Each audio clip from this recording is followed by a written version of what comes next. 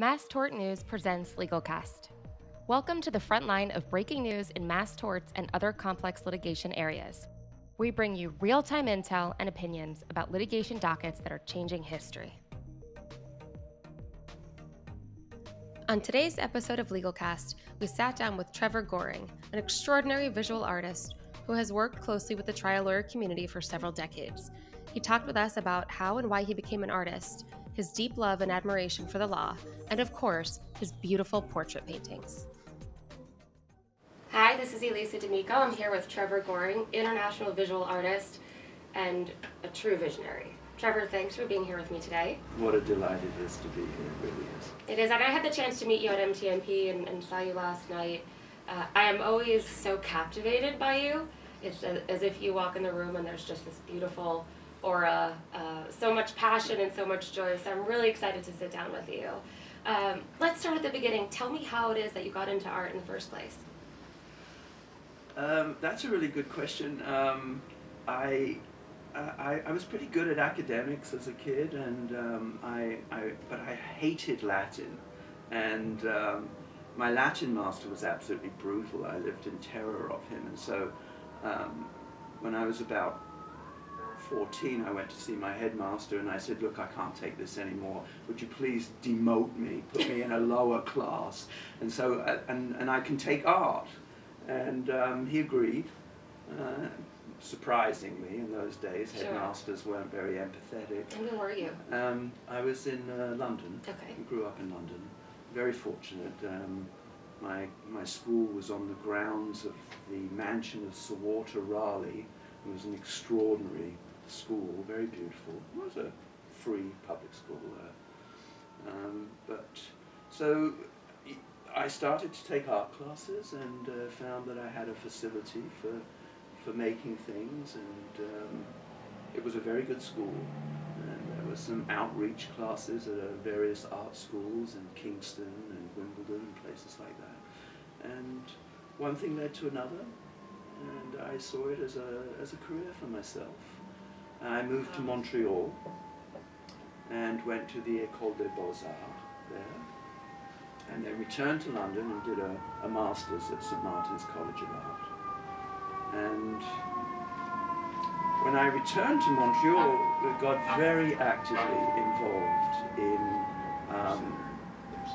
art communities and running a major art gallery, which led to publishing art magazines. Wow. And then I branched out a little bit more into the commercial world and established an arts and entertainments magazine, a sort of a listings magazine like Time Out, for instance. Sure. But in French. And that was an extraordinary experience. One that almost killed me. If the workload was so huge, publishing is not for the faint-hearted. No. But I did very well, exhibited in national galleries and museums. And it was portraiture? No, not at all. Okay, tell me about that. Very contemporary artwork, performance art, video art. It was a time in the 70s when the art world was exploding. New music, new dance, poetry readings, and performances, and they were all happening in the visual art realm, in the art galleries. You can see it in people like David Bowie, for instance, came from art school. John Lennon came from art school. Sure. It was, and I pursued that career until my 40s, and one day I woke up and realized that I wanted a change. Would you remember being there and sort of what went through your head? What was it that made you want to change? Well, I was intensely involved in politics and art politics, and I was just, I had just had too much of it. And what's art politics? Well, artists getting together to try and run a cooperative, for instance, or to fight for the rights of artists. Artists don't tend to get along very well with each other. And so there tends to be a great deal of conflict or Sure. misunderstanding and everything. And Sure. I was simply I can understand. And I looked around for a community that I could truly admire, that I felt would really inspire me. And I thought long and hard about it. And one thing led to another, and I found criminal defense lawyers and plaintiff civil litigators. Okay, I need to stop you there for a minute. How did that process work? Did you think about, maybe I'll think about physicians or yes, I did. politicians, and then you stopped on lawyers? What was it that interested you? I knew that whatever community I chose, it had to be a community that had a fascinating history, because I wanted to be able to have a lot of inspirational source material. And I did consider the medical world, but I'm a little skeptic of the medical world. I've always been very supportive of alternative health treatments and prevention rather than taking pills. But I did look at the history of the medical world, and it is quite fascinating. But when I started to look at the history of law, I was simply blown away. I mean, just the early biblical images, sure. The judgment of Solomon, Ezra reading the laws of Moses, outside the walls of Jerusalem, the Egyptian goddess of justice, Ma'at, who wears the feather of truth in her headdress, a symbol which native Indians in North America still use today. And then right on through the medieval period and the Renaissance, there are images of justice everywhere. There are. And so I founded this project called Images of Justice, and started to take that imagery and make it my own, right. and make it relevant for today. And when you started the project, what was the project? What did it do? Did you look at the images and talk about them and teach people? What was the No, I tended to do an enormous amount of research, really not online at the time. I would spend days in the McGill University Rare Book Library, and right. When you had to turn actual pages. Absolutely, and take photographs of them, and so I would be constantly gathering source material. This morning Ben Crump made an extraordinary comment. It was a quote from Martin Luther King, and the punchline really was, it came down to how it is one's conscience that is the most important thing. And I found in a very rare book in McGill Library an image of conscience, a wonderful image of a woman walking a narrow path between flowers and thorns, symbolizing the easy and difficult paths in life. And as she walks, she reflects upon herself in a mirror. And I linked this with a quote which said, "Even when there is no law, there is conscience." And so, I mean, very powerful. How could you not? And it was a very simple line drawing. It was in a book which would have been used by journeyman sculptors who traveled around France and traveled around Europe. And as they entered into a town or a village, they would be commissioned. And they would look in this sort of reference book of images that spoke to allegories and spoke to values. Sure. And this one of conscience just blew me away. And I remember making a painting of it in my own way. And I have to tell you that particular image, I have sold hundreds and hundreds of them, and I sold every single one to a woman. And the number of women who have come back to me over the years and said to me, "Trevor, when I'm having a really bad day, when my client is being impossible, when things just couldn't go any worse, I close the door and I look at that image of conscience, and it reminds me why I do what I do. And that is very similar to what was going through my head when you were talking about it. Really? It's true, and I love art. I've always loved art, and there are several images throughout my life that have always captivated me, and I always go back there when there are difficult times.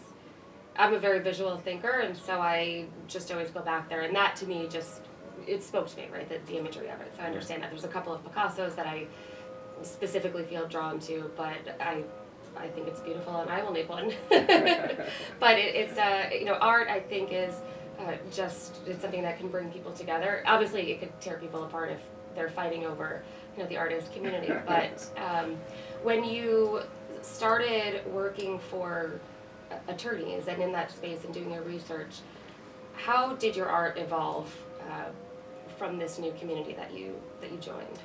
Well, it was a huge challenge for me because I had really never worked in a figurative manner. You know, when I was at art school and studying, and then as I developed my career, I was not working in a traditional way whatsoever. And so when I started this work, I was challenged to really get up to speed on the traditional values of painting and drawing. And so the early works were very graphic, a lot of line drawing, a lot of wash coloring, not really painting as such, Sure. more sort of, and I, coming from the publishing background, you know, I had a real sense of graphics, and but one thing led to another, and one day somebody said to me, "Oh, can you paint me a painting of Oliver Wendell Holmes?" And I said, "Yeah, sure, no problem." And got back to the studio, started tearing my hair out, never having painted a portrait in my life, but you know, one rises to the occasion, and that started me off. And shortly afterwards, a wonderful man in Atlanta, Nick Lotito, asked me if I would paint a portrait of Bobby Lee Cook, the great Georgian criminal defense lawyer after whom Matlock was based. And that was just so exciting. And I painted that painting. It was a great success. It was very well received. I believe it hangs in the Georgia Supreme Court. And that was it. How long does it take? How long does it take? I guess maybe you've, you know, we can do it more quickly over time, but how long does a portrait take? What is the process? I usually ask a client for a minimum of 3 months. And that's really just for the painting. There's a lot of preparatory work involved. And then once the painting is finished, there's a lot of other work, you know, finishing, varnishing, scanning, that sort of thing. Right. So it's really a 6-month process. Wow, that's a lot of work and a lot of love into one painting. Yes, and I always have at least half a dozen, if not, you know, 10 or 12 paintings going on at the same time. Do you go from one to the other, or just work on one? You know, and finish it? you develop blind spots when you're working on things. So Sure. so you work away at it. You're sort of at the coal face. You're working away, and then you put the painting aside and you go off to a conference or what have you, and you come back and you take a fresh look at it and you think, oh my God, how could I have missed that? You know, so that's also an integral part of the process. You need to give it time. Sure. Yeah. I did this with writing. I can draw great stick figures, but beyond that, not so much. But I do that with writing. I have to put it down, step away, come back, and then I said, how did I write that? That doesn't make any sense. Let's do it this way. Yeah. I'm still fascinated by you finding lawyers fascinating. What about criminal defense lawyers and plaintiffs' lawyers draws you to them specifically? Oh, it's undoubtedly the commitment, the passion, and the sense of compassion, the sense of justice. a true sense of justice. They really are, as Mike Papantonio said this morning, they truly are the front line. You know, the awesome power of the state is terrifying, and when it is exercised in the way that it is in the United States, it is brutal and unbelievably unfair, unequal, and unjust.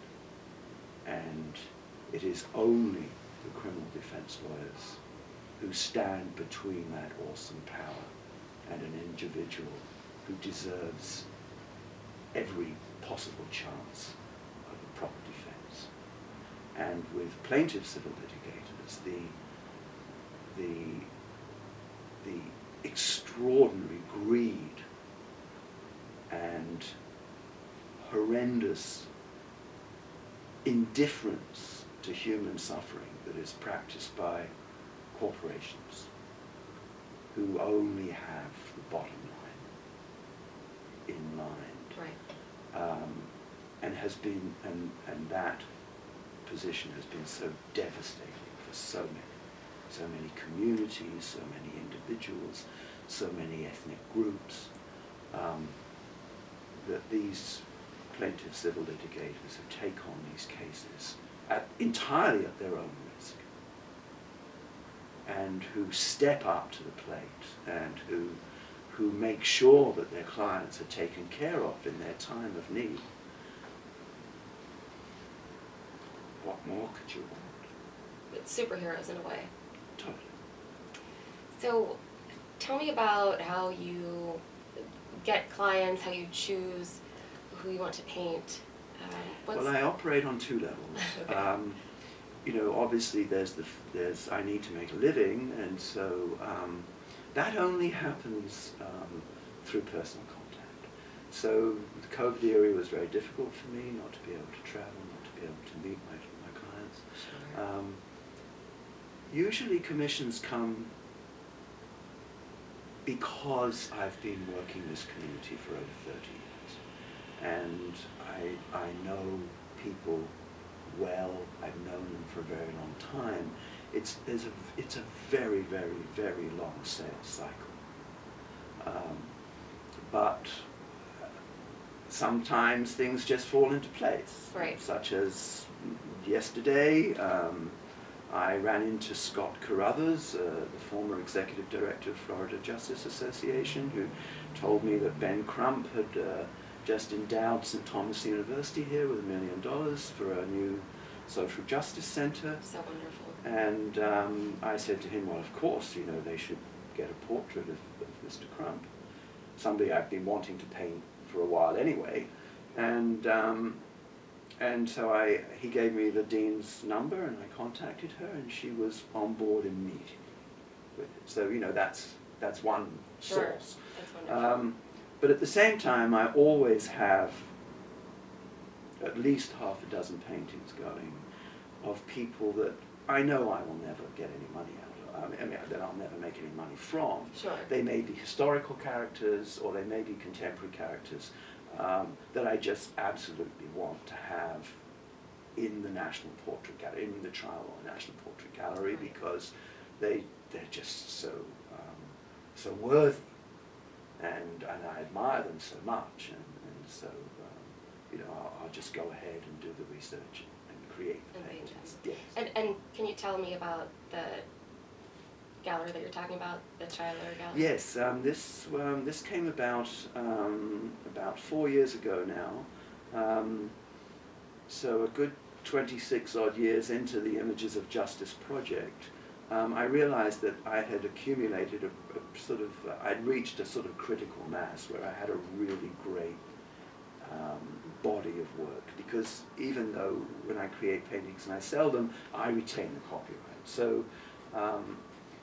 So I realized that I wanted to shift the focus somewhat from myself as the artist Trevor Goring to shift the focus to those who I paint. And I thought long and hard about how I best could do that. And I felt that some kind of portrait gallery would be appropriate. Now, there is the Trial Lawyer Hall of Fame, which was established by Mike Papantonio at Temple University in Philadelphia, which is a wonderful initiative, but it tends to be rather political. It's very exclusive, and my National Portrait Gallery, which is a digital gallery, is much more wide-ranging, much more comprehensive, much more inclusive, and it has really gained a great deal of attention and traction, and I'm very proud of it, and I hope that it will eventually become a great legacy for the community. Well, it's beautiful, and you've actually done a nice lead into my next question, which is, what is that legacy that you want to leave behind?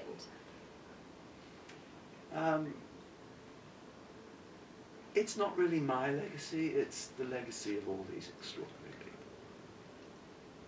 That's yeah. Well, you're doing it, and you were talking about reading about history and learning about the history of law, but you're a part of that now. And as history, is in the making, you're very much a part of that community. And in the future, I know people will look at these portraits and learn about the stories, and all of the hard work you've done is right there for everyone to learn from. So you've made such beautiful contributions to everything, to art, to law, to history. It's really extraordinary. It's a privilege. This whole journey has been a privilege. I feel privileged to sit here. I feel so happy and so lucky, and so blessed. And I'd love to ask you about your painting of RBG, of Ruth Bader Ginsburg, and tell me a little bit about that project and your involvement there. Yeah, what a great project. In Canada, I have been very fortunate to be recognized by a number of the Canadian Supreme Court justices, and had some extraordinary experiences, invited to have lunch in their private dining room and spend time with Chief Justice Beverly McLachlan and a number of the other justices. I was, God knows why they chose me on the Rhodes Scholarship Selection Committee for a few years, and for Canada, and was the only non-Oxford graduate there, and it was moderated by one of our Canadian Supreme Court justices, Justice Fish, Maurice Fish, and he equally invited me to the Supreme Court. So I had some sense of Supreme Courts, and then I was very fortunate. Before 9/11, I was down in Washington, and I made some connections with the Supreme Court Historical Society, and they showed me all around the Supreme Court. I got to go in all the back beautiful staircases and the old Supreme Court building, and wow. I was just fascinated by it all, and then I was commissioned to paint a portrait of Sonia Sotomayor, which was a wonderful, wonderful opportunity, and she loved the portrait. What a wonderful woman! A woman who made you feel you were the only person in the room, even though you'd be surrounded by hundreds of people. So when it came to paint Justice Ginsburg, Madam Justice Ginsburg, I was very excited, and I just wanted to show her in her elegance and in her beauty, and so I spent an enormous amount of time scrolling through thousands of images of her, looking for just the right facial expression, just the right gesture, and just the right outfit. And, and found her wearing on one occasion this exquisite Chinese silk embroidered blouse, I thought, once I saw that, I thought, oh God, this is it. And so I put together the painting, kept it very simple. It's a small painting. And sent off a print to Washington. That might have caused a bit of a stir. I've worked very closely with a Congressman, Matt Cartwright, who's a great trial lawyer from Scranton, and realized that people in these very important public positions really can't accept gifts. There's a whole protocol. It's a very delicate issue. But the RBG painting gathered a lot of reaction, a lot of commentary, and I wanted it to make its own way. I wanted it to be a vehicle for furthering RBG's mission, and so I donated it to raise funds. Amazing. What a wonderful story, and something that is very her, right? That very much is the kind of person she was, and leaving something behind.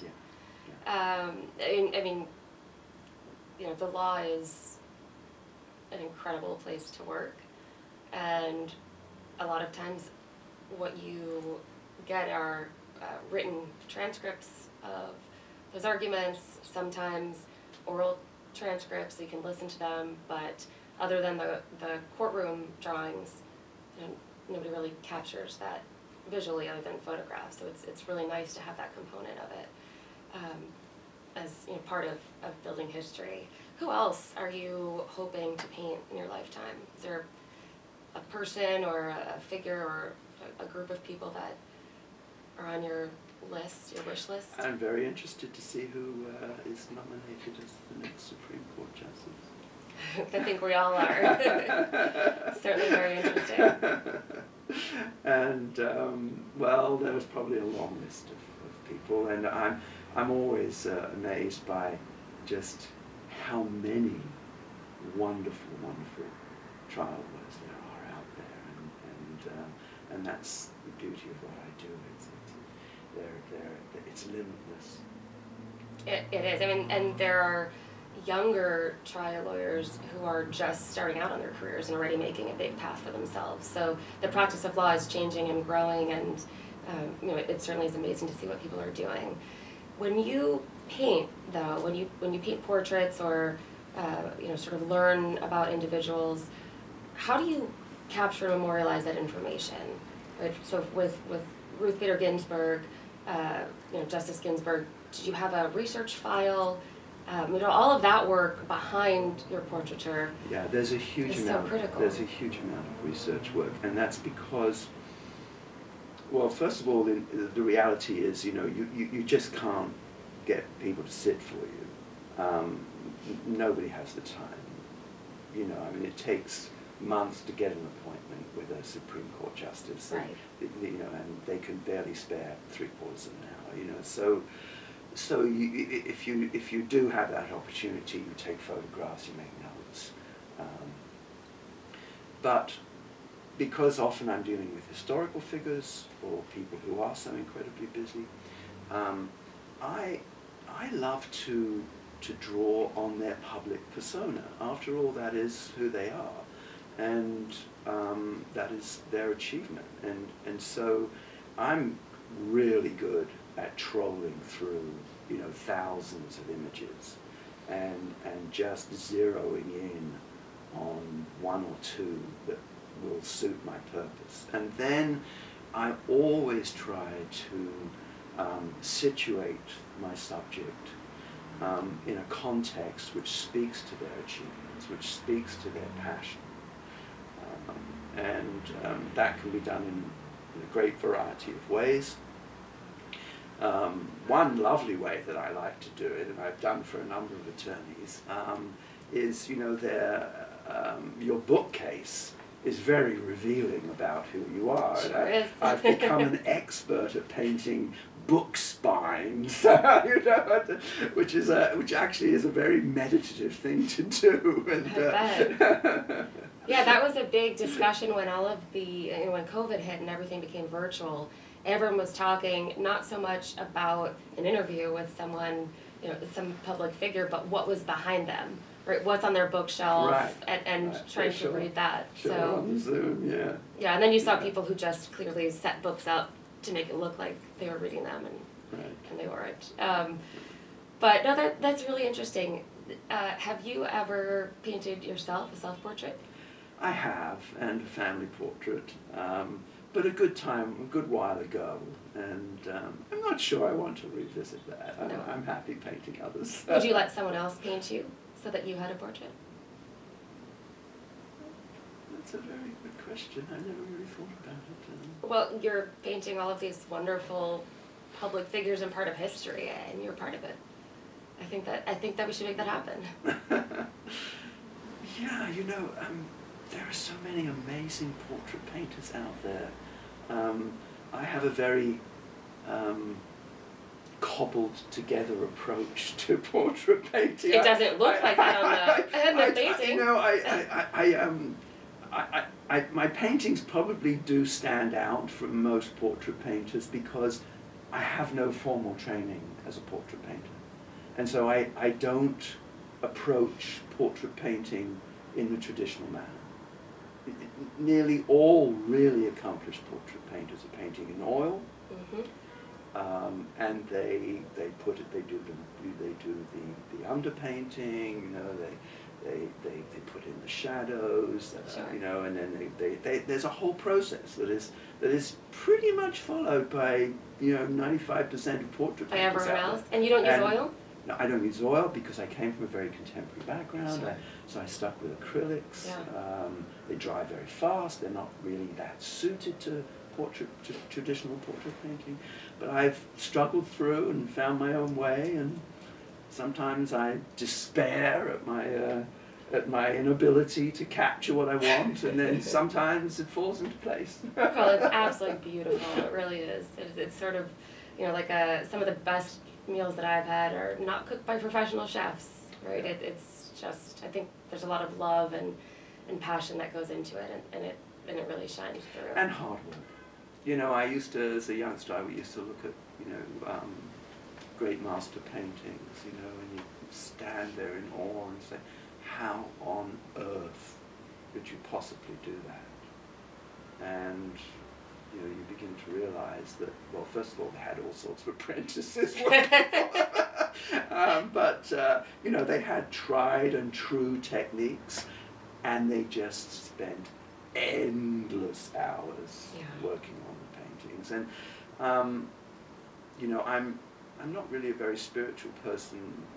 I find it very hard to sort of meditate, in a traditional way. But I go into my studio and start painting, and sometimes, I find myself 5 or 6 hours later, and I haven't even realized. I put on a CD, and the CD is finished, and I'm oblivious to it, and I've been in there in silence for 4 or 5 hours, and sort of.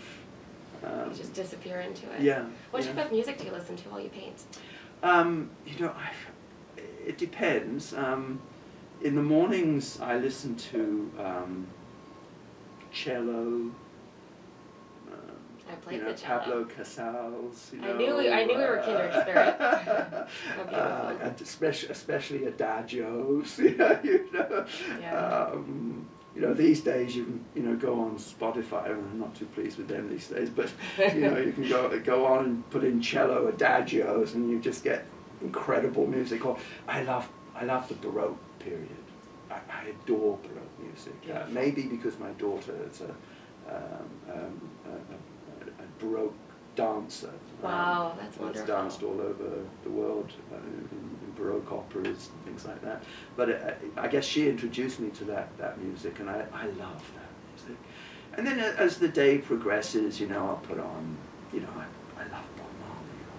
I love early reggae. I love Motown. Yeah.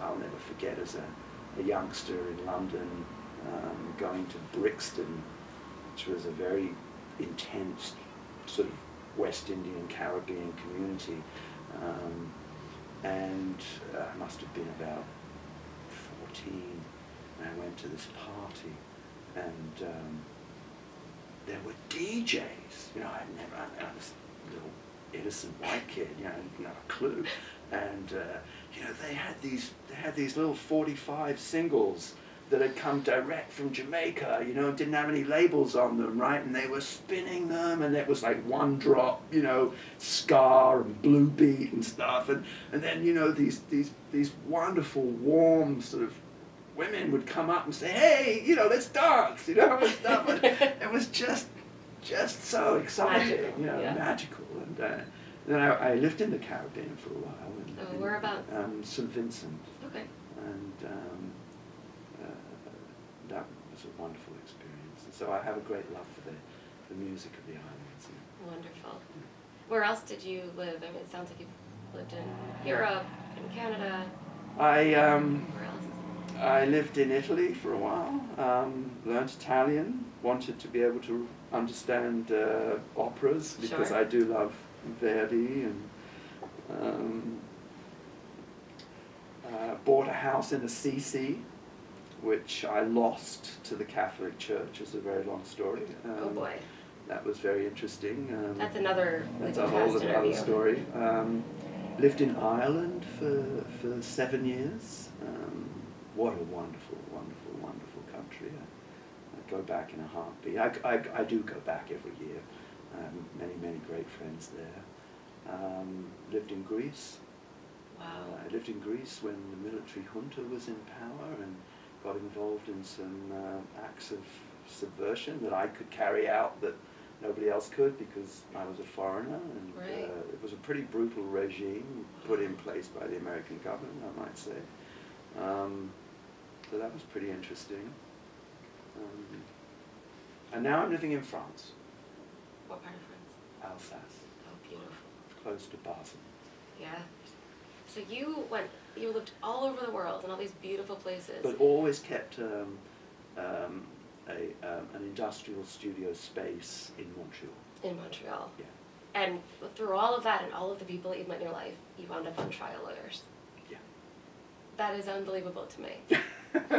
It's so special, and I know that everyone in the community, you know, reveres you for your work and for the attention that you're giving all of these individuals. I keep meeting different plaintiffs' lawyers. I worked for a criminal defense lawyer, so I understand what you're talking about. But to me, you know, I think sometimes plaintiffs' lawyers get a bad reputation for, you know, being ambulance chasers and all that stuff. But every single person that I've met has been a voice for the voiceless, right? Someone who's standing up for people who don't have the ability to do it themselves, and there really is that passion. So I see that in you, right, in us, you know, trying to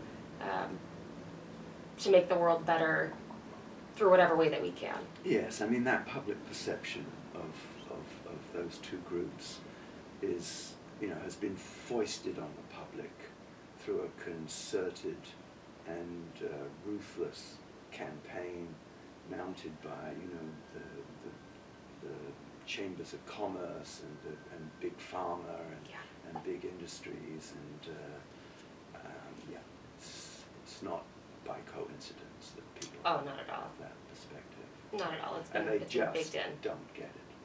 Unfortunately, they just don't understand. Well, hopefully through, you know, interviews like this, your work, people telling stories and talking, everyone else on the outside can learn the truth about what trial lawyers are working on, and the true passion that they've got to really change people's lives.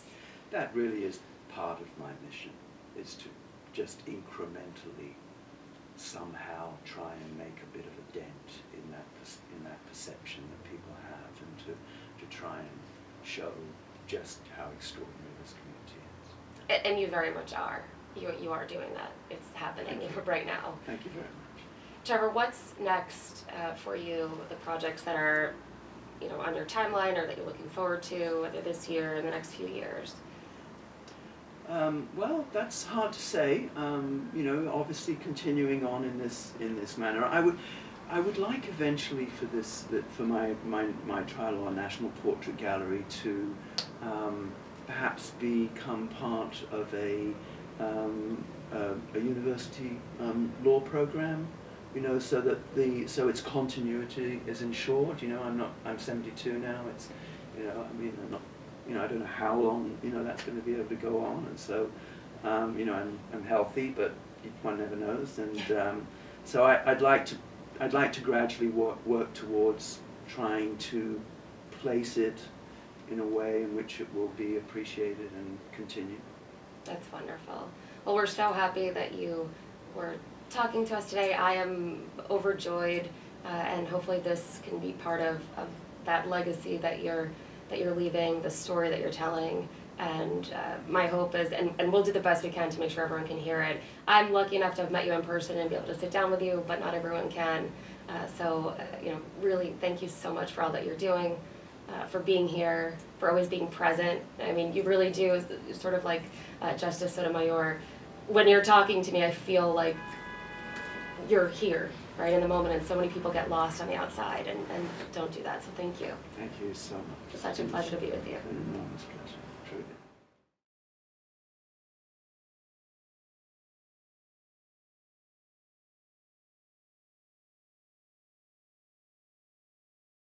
I have a sense of purpose.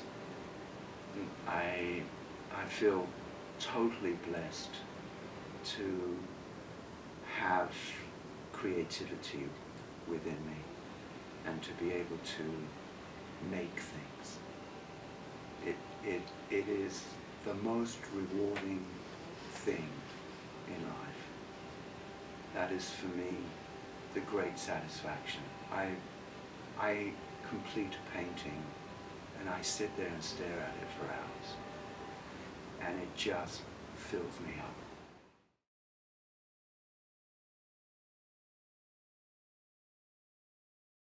What I do now.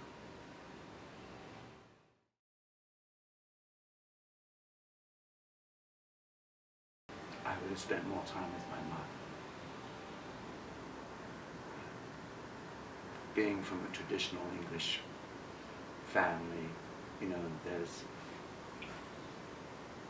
know, we're not like the Greeks and Italians who hug each other, you know. There's a lot of reserve, a lot of formality, and although we all loved each other dearly,